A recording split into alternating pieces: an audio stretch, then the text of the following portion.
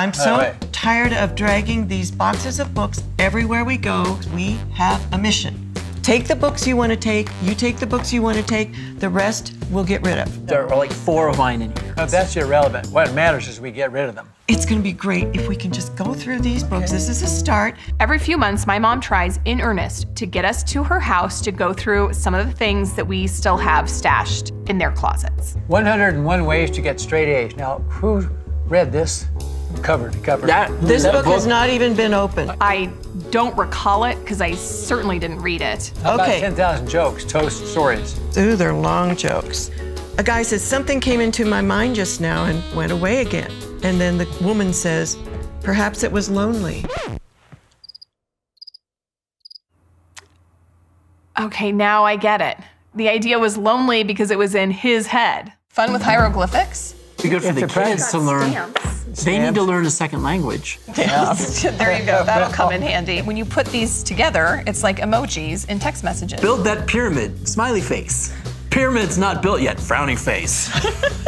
There's a way to do this. Just you keep, donate, throw away. Let's keep this moving. They might be, oh my gosh, a basic writing skills. A typewriter. So Lisa, do you understand what you can do with this? You can use this to create legible words.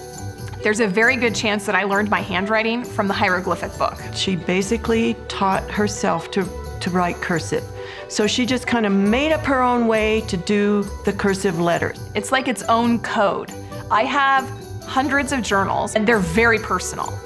But I leave them out in the open. Those things are encrypted. I do know this is yours, but I'm gonna make an argument for why. You probably owe mom and dad thousands of dollars in storage fees for your books. This one's called Bond and Beyond. This is probably wasted on you. I got her hooked on James Bond when we were kids. I've just got to convince my sister to let me keep her James Bond book collection. Why would it be wasted on me? Because it's about James Bond. I did my college thesis on James Bond. Yeah, because you know how much I like James Bond, and I got you excited about James Bond. If you want that book, write it down and buy it yourself. You can take that book, but I want something in return. I want to be able to wear my shoes in your house. Oh, nope, you can have the book.